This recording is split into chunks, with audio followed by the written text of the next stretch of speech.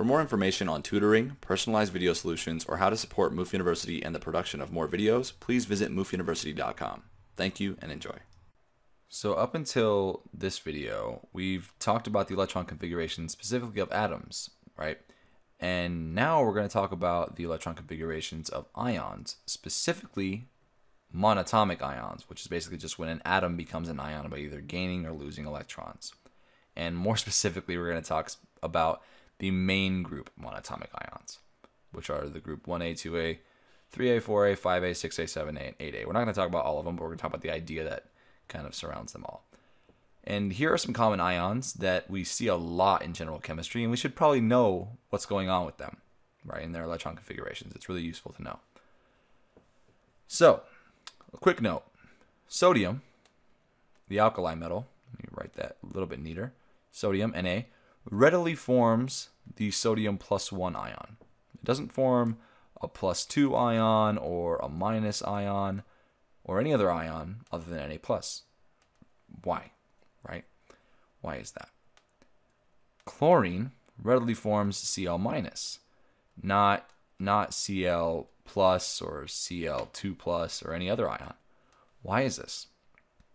To answer this, we have to think about the electron configurations of those ions and the orbital diagrams. Okay.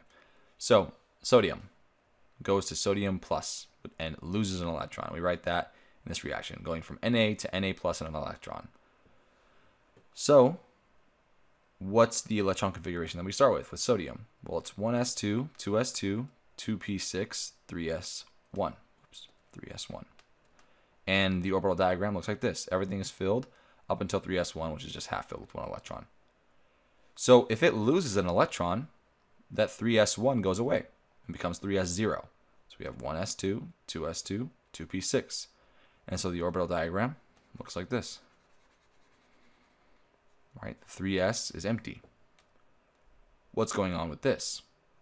This Na+ now is isoelectronic with neon, which means it has the same number of electrons as neon. Why is neon important? Well, neon is a noble gas, and noble gases have completely filled orbitals, which is super, super stable. Okay, so basically it has a noble gas configuration, which is really stable. Some people might ask, well, okay, it can lose one electron to have a noble gas configuration. Why can't it just gain 7 electrons and have the configuration of argon instead? Well, in that case, if it gains 7 electrons, yeah, it'll have argon's configuration, but it has to gain 7 negative charges, which means it would result in a -7 ion with more charge, which is not stable. More charge is not stable, right? So if we're trying to make a decision between less overall charge and more overall charge, less overall charge is more stable. Okay. Now what's going on here is sodium is a metal, and metals all tend to lose electrons. They tend to lose electrons to form positively charged ions called cations. So cation is just a term for a positively charged ion. And you can kind of see that here. Everything to the left of this little ladder is a metal, and so they all have positive charges. Okay. So chlorine, on the other hand, chlorine has a configuration, everything up until neon, and then 3s2, 3p5, which its orbital diagram looks like this. 3s2, 3p5. So it gains an electron to become Cl-. So that becomes 3s2, 3p6, which is isoelectronic with argon. Okay? And its orbital diagram is now filled with electrons. So again, the question is, why wouldn't it lose 7 electrons instead? Well, I mean, it just wouldn't be stable to have all that charge, right? So basically the same reason as before. Now, nonmetals, to the right of that little ladder on the periodic table, they gain electrons. They gain electrons to form negatively charged ions called anions. Okay?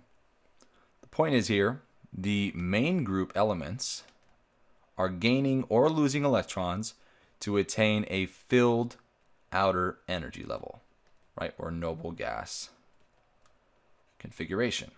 And that is really stable. So that's kind of what's going on there. Okay.